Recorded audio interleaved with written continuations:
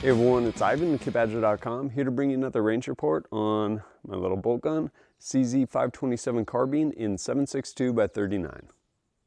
Today I have a couple different things going on. One, switched out the optic on this rifle. I now have this Zeiss Terra 3X. It's a 4-12.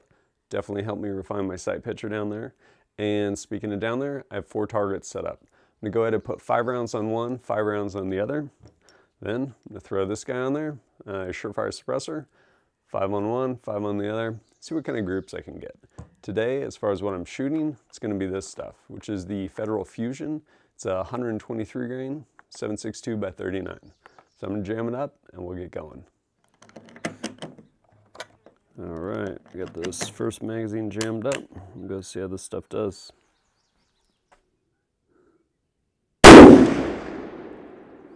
All right, that was the last round of my first string.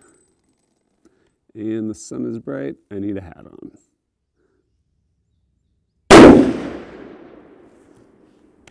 All right, that was the last round of the second group. Go down and check them. When I zeroed that rifle, I zeroed it with my suppressor with some steel case something. And so I think when I put my suppressor on, it'll probably shift my groups back up. But this is my first group, here's my second group. Up here it looks like about just over 2.3 inches. This guy down here, well, actually just under 2.3 inches. Neither is spectacular, but whatever. I'll throw my suppressor on and see what I get. These next 2 groups, I'm gonna go ahead and shoot suppressed. I have the Surefire SOCOM 7.62 Mini. And I'm going to go ahead and get this guy on here and see what kind of groups I get with the suppressor.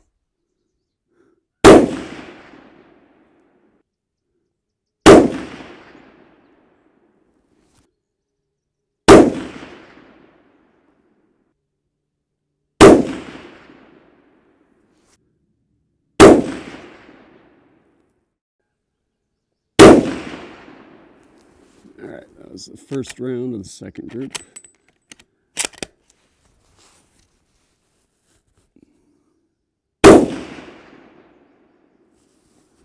All right, that was my last round. I'm gonna check them. Up top is the first group I shot suppressed. Here's the second group I shot suppressed. Both of which are consistently underwhelming. Up top, looking at we're at about just over 2.5 inches, and down here, looks like this is probably the furthest,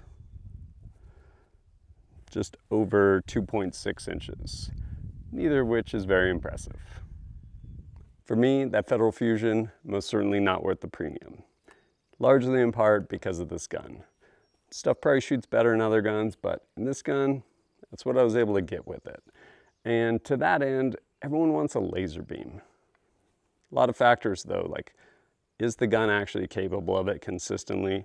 Are you capable of it? Is the ammo capable of it? And what's the intended role? It's really fun to go out and shoot really small groups on paper. Admittedly, it's really fun. The intent of this gun though is to drop a deer within 100 yards, or maybe a pig. And to that end, 2.5 MOA is more than reasonable. And honestly, once you push back and start putting rounds on steel, whether it's 2 MOA or half MOA, you're probably not going to tell the difference until you stretch this thing really far out there, which you're probably not going to do with 7.62 by 39.